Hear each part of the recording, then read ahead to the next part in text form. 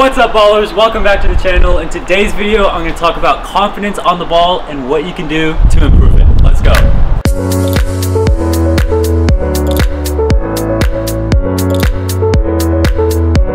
First and most importantly, your thought process and consistency is what dictates your confidence on the ball. You can have all the talent in the world, but if you don't have control over your thoughts, you're going to struggle. Let's say you're in a game, you're making a few passes, everything's going well, and then all of a sudden you mess up and your teammates are yelling at you.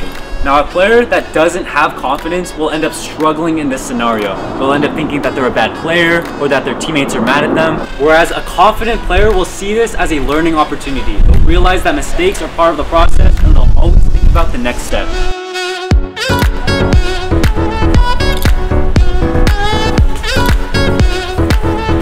Second, your consistency and quality of training determines your confidence on the ball as well. If you do the preparation that's necessary in order to execute on the field, you'll feel much more comfortable and confident in your ability. Those that don't put the time into training are going to fail, and it's going to show on the field.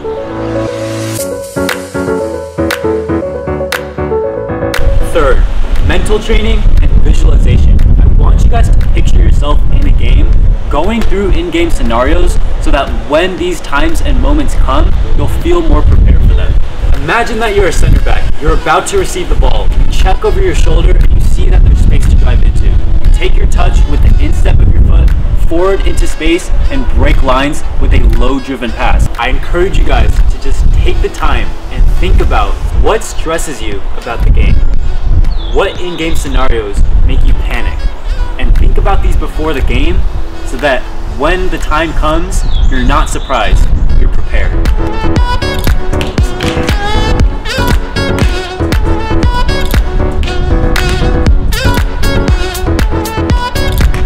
Lastly, recognition. Realize that it's okay to have a little bit of fear on the ball. It's okay to have fear before you take a shot. It just shows that you value success and that you value the next play. But you have to learn to control this fear. You can't let it overwhelm you, or else it's just going to take a toll on your performance. So don't push the fear away. Learn to control it and learn to enjoy the moment and enjoy the process.